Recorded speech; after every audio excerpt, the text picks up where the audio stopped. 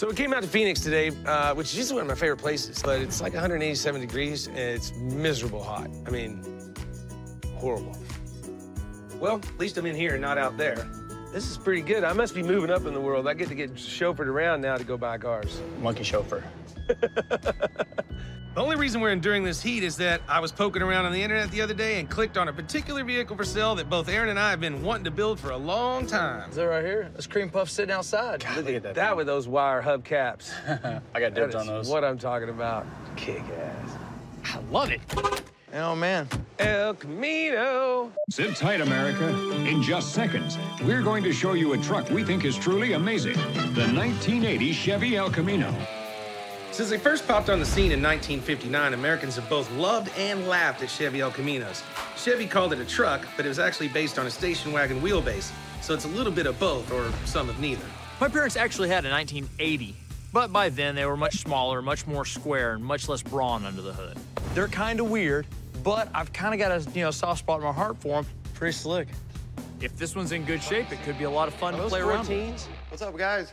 Hey, What's sir. going on, man? Richard Rawlings. Calvin. Calvin, how you doing? Calvin. Pleasure. Aaron, nice to meet you. Nice to How you meet doing? you. I'm Charles. Pleasure to meet you. Hey, nice to meet you. So, your dad bought this new?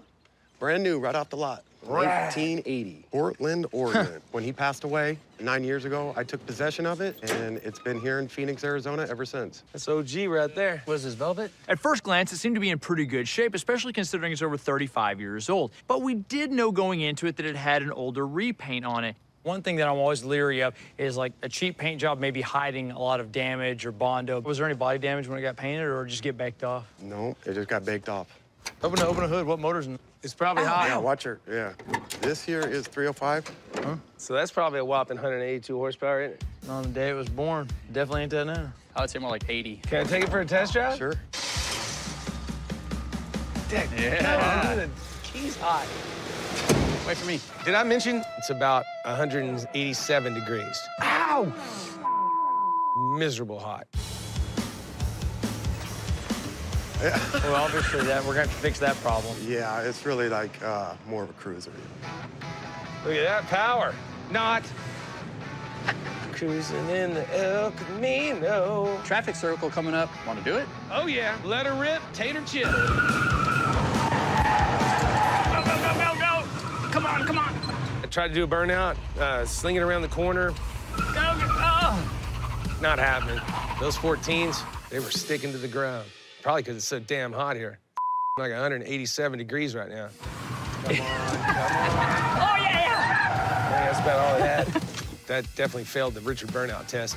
I don't care. I've always loved these G-bodies. Charles is right. The cool thing about these cars is they're built on the same G-body platform as the Chevy sedans, like the Malibu and the Monte Carlo, which means there's a ton of aftermarket parts for them. Rad. You can't go wrong with a car like this. Awesome, man. Well, I guess it is what you said it is, so how much you want for it? I'd like 10 grand for it, Richard. I think she's worth it. God, man. 10 grand. $10,000? Mm-hmm. I would like to sell one of these for 10 grand. So no surprise, he throws out a pretty big number for a car like this, even in good condition. So 10, I'm not going there. I know. And this is broken. You know. Hit me with a price, Richard. What do you think? I was thinking about 6,500 bucks. 65? 6,500. I can't do it, man. How about 9, Richard? Yeah, you're getting there, but I'm thinking 7. Still a little low. It's so damn hot here. Can't even think. Let's get it over with. What is it, like 187 Let's just degrees? shake on 8. 8? All right, we're shaking. We own it. Like your style. 8 grand. I think it's fair for the car. I would like to have gotten it a little bit cheaper, but it's a good car to start with. Yank out that anemic motor, throw something big and badass in, scare women and children, we're good to go. Let's do some paperwork. You got cold beer in the fridge? Right this way. Hey, I think you're gonna have to pass. You got a long way to get that thing back to Dallas. Hope you got your AAA card. Really like this car. Growing up, man, it was one of the cars that I always wanted to build. I'm gonna put my own little touch on it on the way home. The El Camino is now El Camino. You gotta be kidding me. No AC?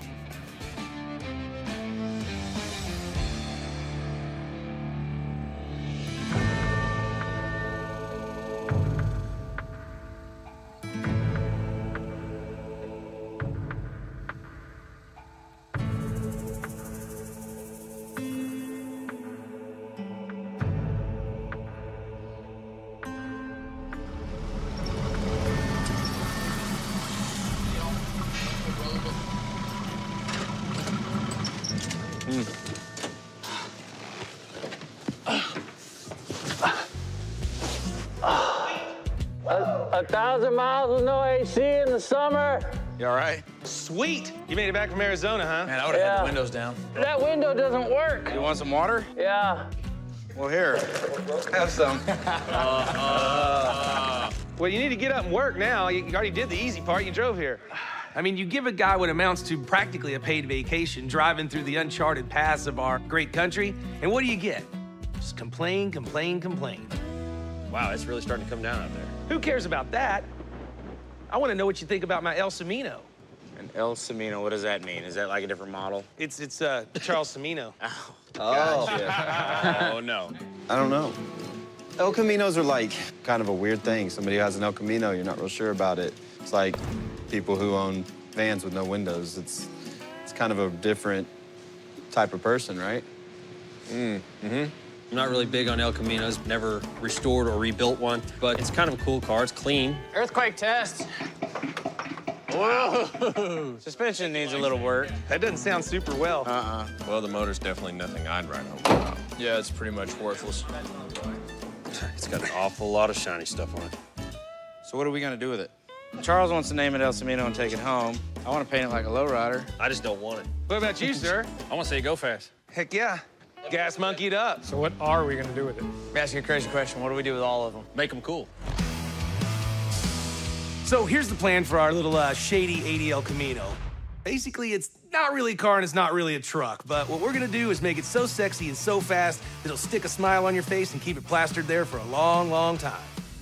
The first step will be to lower the altitude and raise the performance, which will yield a ton more attitude. We'll slam it down and motivate it with a mass black label LS3 engine coupled to a T56 that should produce about 630 horsepower.